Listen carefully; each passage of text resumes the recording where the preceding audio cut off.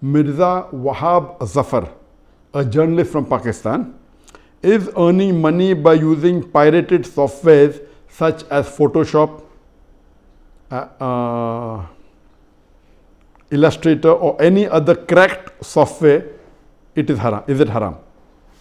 A similar question is asked by Abdul Muqeet from Lahore, Pakistan. Is using pirated software such as Photoshop and Microsoft Word haram? Be notified that they are being used for educational purpose and are really expensive, plus there are no copyright laws here in Pakistan. Also, what about pirated games? Can we play them? The basic question is that can we use pirated software or pirated products? Is it permitted in Islam? If we know early history, centuries before, when after the demise of Prophet ﷺ, the Hadiths were written down and there were scribes who wrote down. Regarding this question, many fiqh councils have come together and discussed this issue. According to the fiqh council of Muslim World League in Makkah Mukarramah, also the fiqh council of Jeddah, they said that previously when people used to write the hadith of the scholars of the muhaddithin, so that the original copy, in case it is lost, this preserves it. So it was an act of sawab, and it used to take days and weeks and years to write down. At that time, centuries before, when there was no printing press, all these acts of copying works of great scholars was act of blessing, and it used to spread the message.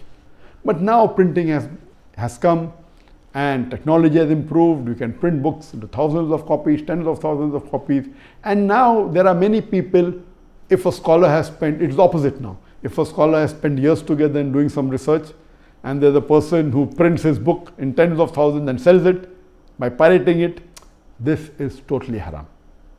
So what previously was act of sawab to preserve the work of scholars, today if you copy it, if it has a copyright, if it doesn't have a copyright, like my books have got no copyright, anyone copies it, I said you'll get sawab. Anyone makes videos of mine, no copyright. As long as please don't change it, yet people change it.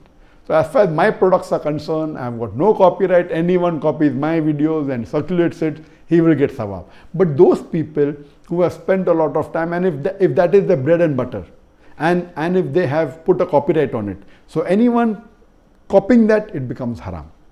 Even according to Sheikh Uthaymeen, when the question was asked, that can you copy things which have got copyright? Can you use software which are copyright? He said, if you take a book and if you make few pages photocopy for personal use, accepted, but not for mass circulation. As far as using pirated software, it is haram.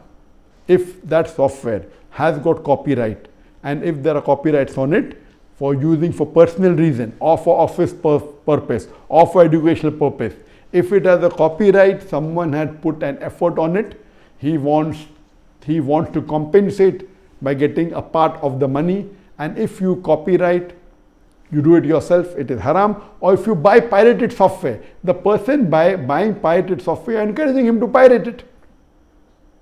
I'm aware that you can buy in Pakistan with few hundred rupees pirated software. If you want to buy original, you have to pay 10,000, 20,000 rupees. If that software has got copyright, buying pirated software or copying copyright software in Islam, it's haram. I'm aware that many of the Muslims do it. Some are doing unknowingly, some are doing knowingly. According to Sheikh Uthaymeen and according to Fiqh Council, using pirated software is haram. If you can't afford it, don't use it. You cannot use pirated because it is as good as cheating or robbing someone of the intellectual property.